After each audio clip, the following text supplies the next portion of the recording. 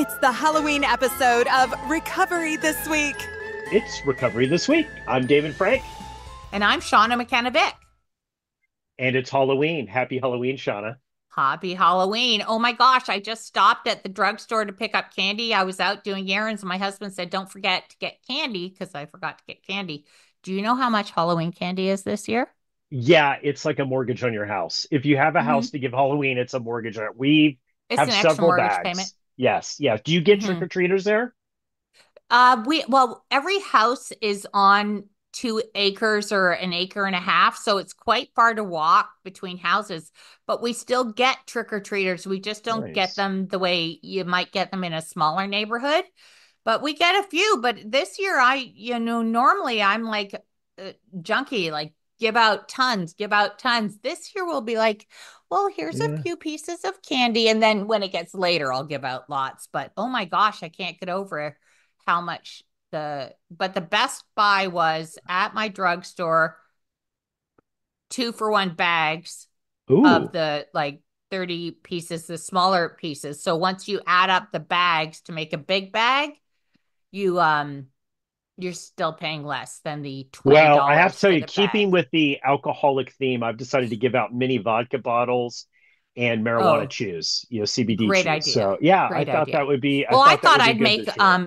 I thought I'd make chocolate chip cookies and give those out, but No, because you they can't would do be, that. but you're not, I know, but you can't give out vodka and gummies either. Unless they're your neighbors and you know them very, very well, that's creep factor. You can't do the cookies, you can't do the bread, you can't do any of the baked goods. Not gonna. I used I to get know Rice that, but you Krispie can't. treats. Oh, Remember yeah, that that? would be good. That Yeah, was good. yeah. That was good. Caramel apples. My first addiction, sugar. Yeah, Ah, same well, with me. Halloween, Shauna. A lot going on this week. The world is kind of crazy. We got an election next week. There's all this different stuff going on in the world. And, people are wondering, hey, how do I stay sober in Halloween? A lot of people also are struggling with other things besides just staying sober. Could be mental health issues, things like that. So we thought we'd maybe Right. chat But about I that mean, today. let's talk about sober and Halloween and the Yeah. election coming and, just general unrest. It feels like a lot. It just feels like a lot is going on right now. And it's probably because it's the election and people are very polarized on their viewpoints, unfortunately. Um, you know, and I actually think more people are drinking more. And Yes. so when it comes to how do I stay sober on Halloween, I think we also have to address, and what if you get drunk on Halloween and you got drunk 2 days ago and you got drunk 3 days before that and you got drunk 3 days before that? You know, how do you know when to say when? Or maybe because Halloween's coming up and you're like, I'm so looking forward to getting hammered, and then you wake up with the shame and the guilt on November the Hmm. 1st. Hmm. How do you get to the point where you're like, wait a second, I want to take a look at my drinking? Or maybe I don't want to take a look at my drinking. Or people have mentioned to me that I might want to take a look at my drinking. It's tough. It's real tough. It Well, is a tough it situation to is. be in. Well, you know why I think Halloween is a big drinking holiday, personally, because what you're talking about is this rise of anxiety.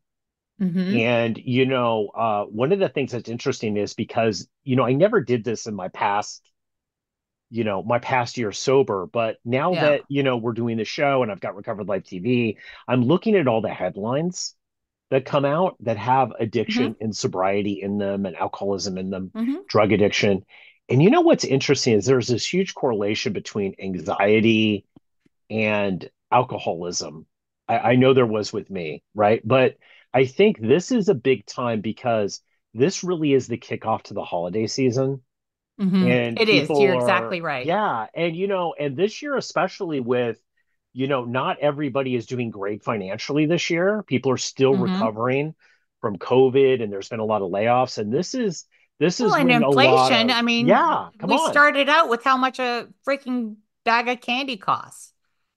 Exactly. And it's like I think this is a lot of times when people start to see that they have a drinking problem, or if you're in Hmm. recovery like us, you have to kind of double down. Like honestly, it's cold here in LA, which is a rarity. Yeah. It's like seeing Bigfoot, but I didn't really want to go to a meeting last night. I wanted to just kind of stay in and not do it. But I went because, it is really the kickoff to the holidays, and I'm going to be Hmm. out and about. And not that I'm worried about it, but I like to have that buffer when I'm out around people that are drinking or in situations that are Sure. You want to uncomfortable. be spiritually fit. You want to be Yeah, working your program. You want to be engaged. You want to be engaged in your recovery as opposed to being on the sidelines or just being an onlooker to recovery, right? So you want to, absolutely. because it's not just to prepare for the holidays, you want to have a full life, and being engaged in our own recovery is how we create that life worth living. What I'm seeing too, Damon, and one of the challenges is mental health. So let's just take someone who may be a moderate drinker or not a drinker or doesn't use substances. And they're really struggling, like you said, with the anxiety, with depression, with all this stuff, how that can really play into using substances then to self medicate, and then the substance use takes off. Well, what if people knew? Did you know there's plenty of treatment centers that are residential treatment for mental health? I mean, we Mm, talk about going to rehab a lot for alcohol, yeah, drugs, yeah. substances. Do you know they have treatment centers that are primary mental health that you can go No, and do a yes. residential stay? I learned that in the last couple of years, by interviewing a lot of the people who work at those. And it is, and I think it's so great because for two reasons, Shauna, and I'd love your opinion on this because Sure.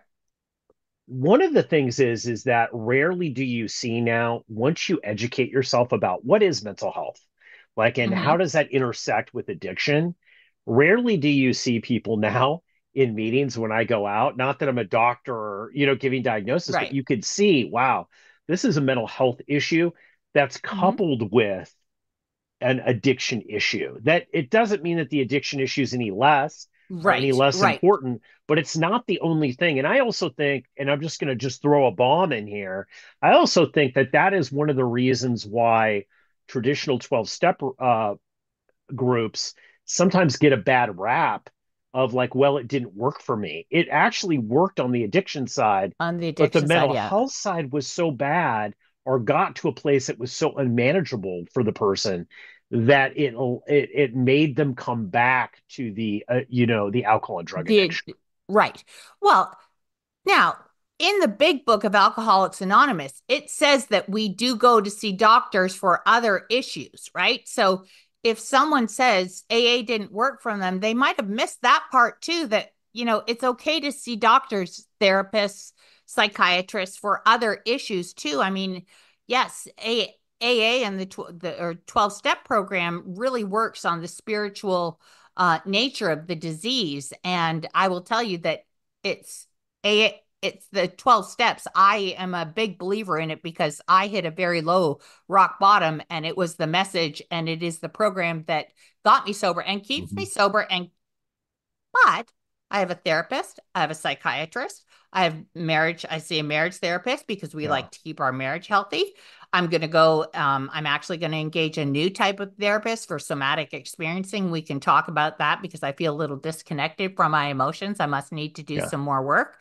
So I, it breaks my heart that people might have left AA because they were still struggling or had co-occurring diagnoses. And most residential treatment centers do take in co-occurring, and they recognize the link between mental health and substance use. And, is it the chicken or the egg, right? I think that's what your point is.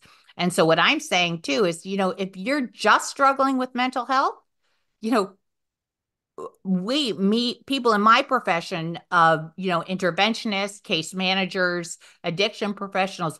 We can help get you treatment for your mental health so it doesn't explode into a substance use and you're co-occurring. There are residential treatment centers for mental health, for trauma. A lot of people suffer from Yeah. complex trauma. And so there is help out there, and there's practices and IOPs. We have a new trauma IOP that opened up here in Raleigh. And I mean, we have lots of different IOPs, but there is help for pure mental health stuff that's not necessarily co-occurring with addiction, but could lead to addiction. But there's a lot of addiction that's co-occurring with mental health. Absolutely. It's interesting because, one of some of the more popular episodes that we've done on the show, like looking back about a year and a half Uh-huh. ago, we did one on bipolar disorder. And it was interesting. We had a therapist on talking about bipolar disorder. Okay. And that's very, very well searched. And, it's interesting because I had somebody in a 12-step program that I knew who was sober for several decades and ended up going out because of bipolar disorder, right? I know people who've gone out because of Because they either anxiety. they stop taking their medicine. I know a lot of Yeah. people who Or stop wasn't, taking their medicine because yeah. they're feeling good. Then the mental health disorder, the bipolar disorder, kicks up and they start using again. Yes, Well, very. this person wasn't even diagnosed with it, but had had Oh, all of these things that had gone on, And this is one of the things that I've been saying a lot, and I kind of got a bad rap for this, honestly, and I get a lot of hate really? from this. I've got a lot of hate from Can't believe you from ever get a friends. bad rap, Damon. Oh, I do. I always get a bad rap on stuff. But one of the things is that I made a statement that, 12-step groups isn't really effective. I was told that there was effective for everything. And I'm somebody who suffered from a major, anxiety all through my recovery, used the 12 steps. It did help with the first part of it, but ultimately it was helps outside of the room that helped me really get a grasp of that anxiety disorder and really Mm-hmm. get it to a place in my life where it was manageable. And then I would say even kind of disappeared in some areas of my life, right? Right. But I think there's a lot of resistance. And looking back, I think my resistance was, man, I don't want to be a triple winner here. I'm already an alcoholic. I already have to go to meetings. Yeah. And I saw other people's lives getting better in recovery, and mine was. It was, Right. Shauna, it was getting better. But this reoccurring theme of this anxiety disorder kept coming up every couple months, then every month, and every Mm-hmm. week, right? And not taking action on that, I think was a huge mistake for me. I had a lot of misery and suffering when I really didn't need to. No. You got to take action on it. You got to do what you have to do. I mean, like I said, I listed out my care team, right? Because I want to be mentally healthy, Yeah, spiritually healthy, emotionally healthy, physically healthy. Used to have a personal trainer. Like we need to see all the people that can help us and we need to take the action. That's the other thing is I was talking to someone today and she said she's been in talk therapy. She for the last 2 years and she has had some trauma from a relationship. And I said, have you done any like trauma work using any trauma modalities? Has she sent you out to see a trauma therapist to like deal with it? She said, no. I said, so you've just been doing, and I'm not a clinician, but in my mind, I'm like, well, what action are you taking? yeah, yeah. What action are you Well, taking? We still have to take some action, right? Like it's interesting whether it's breath because work or, whatever, we do have to take some action. Things just don't come to us by osmosis or whatever. no, I mean, but I'm calling this the big T, and it's with trauma, which is the big. If we're going to really talk about alcoholism, like in the last, 90 years, let's just say since the 12 steps really kind of took off, Yes. it is really trauma is the big thing that they've uncovered. But it's interesting because like I did a couple episodes back, I had a guy who had written a book on on trauma, Mm-hmm. Hazelton guy, Right. Yeah. very very tight in, and it was interesting because he was he was a huge believer in getting outside help, a huge believer, Yeah. and he talked about his experience in doing it, but he also said resolving trauma isn't necessarily going to, even though it's linked to addiction, isn't there's no study that says that resolving the trauma is necessarily going to help your alcoholism and addiction. That these are two separate, and that people get this confused. They think, well, if I can get all the mental health stuff done, right? If I can get a grasp on that, Mm-hmm. whether it's medication, treatment, or everything, if I could do that, then all of a sudden I'm no longer an alcoholic. I'm no longer a drug addict. I no longer have to work a program or, or do anything at all. And he said this is the big lie that people are being told. It's not that it's not tied together. It's not that there's not a correlation. It's not the holy grail though, as Well, far there as could be even recovery. causation, right? Like, no, it's not the Yes. Holy Grail, but that's what I was saying. We have to work on all these different areas all the time. Just because you're exercising doesn't mean you're going to lose weight. You have to exercise and diet, right? Yeah. So you have to work on trauma, whether it's capital T trauma or, lowercase t trauma. We go through little mini traumas, and trauma's a buzzword. Everybody says they've got trauma, of some sort. And there are. I mean, we Yeah. we do. We've been exposed. In fact, everybody's got some trauma from COVID. There you go, right? But there's lowercase t's and then there's uppercase t's, violence and, whatever. But you can't work on just your alcoholism and not treat that. There might be correlation, there might be causation, and you got to do both. But I'm with you. I don't think just resolving trauma, oh, and you're magically not an alcoholic anymore or suffer from substance use disorder. I no, I think I don't think it's binary like that. Well, it's interesting because I think, speaking on this holiday theme, mental health is scary. It's scary for people. Like, I don't care if you're in addiction recovery or not. It freaks people out. Mm-hmm. I still think that there's a stigma around it. Stigma, huge stigma. Yep. And I would say even more, but what's interesting now that I see is that addiction and mental health is kind of coming together. It used to be, I know when I first got sober, those were two separate conversations. Mm-hmm. Now I'm seeing them as one conversation They of are. addiction being Yes. a mental health disorder, as opposed to them being some separate entity, right? And I think Right. that that is good because we're looking at the whole person. And and I know there's a lot of people out there. I know there's a lot of people who listen to this that struggle and they're just freaked out to take any kind of action at all. I mean, what do you say Mm-hmm. to those people, Sean, that are freaked? Because I was one of those people. I was like freaked. I was like, man, like I got my hands full just with this recovery thing. Right. Well, I I I don't mean, even I want think to know. if you want to feel better, you got to Yeah. take some action. So, find someone you can talk to. Sometimes doctors won't help, but addiction professionals can help.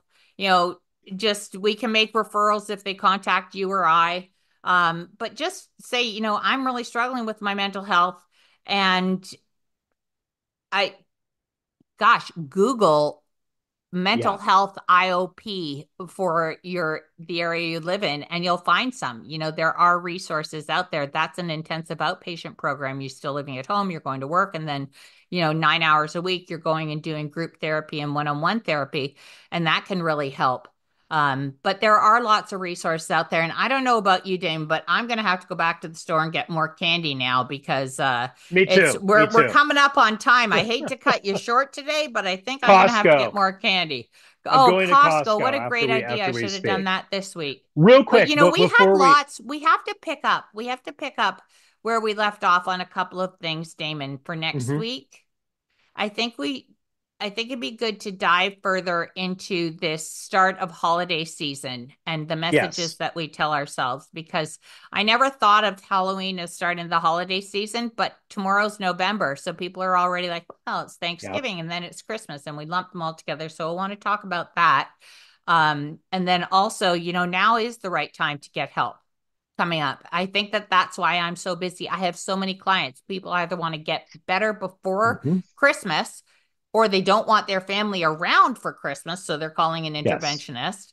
Or it's just come to such a head because of the holiday season starting and the election and everything. So, yeah, I'd like to pick this one up again and talk a little more next week about this. And real quick before we leave here, I want to end this episode because it is the Halloween and Halloween weekend. Boo. Your top two or three tips about staying sober during Halloween. If people are out there that are worried, this might be their first Halloween sober, or they've been sober for a while and they're a little freaked out. What are your top tips for people for staying sober in Halloween?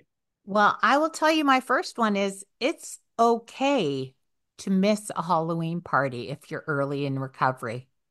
It is okay to Yeah. say, you know what? I think I'm going to skip this one. That would be Yeah. one tip. The other is lean into your program. I bet there's sober parties going on. We have to change a lot. If you're expecting to go to the same Halloween blowout where everybody is absolutely loaded by 8:30 or 9 p.m., probably not a good idea. But if you want to go, have an exit plan. Yeah, Always, have an exit always plan. have an exit Yeah. plan, right? Yeah. Don't park your car in the driveway. Park your car down the street so that you can always get out and no one parks behind you. Always have an exit plan. And then guess what, Damon? I've been telling a couple sponsors this. You can actually leave parties without telling people you're leaving. It's called the Irish exit.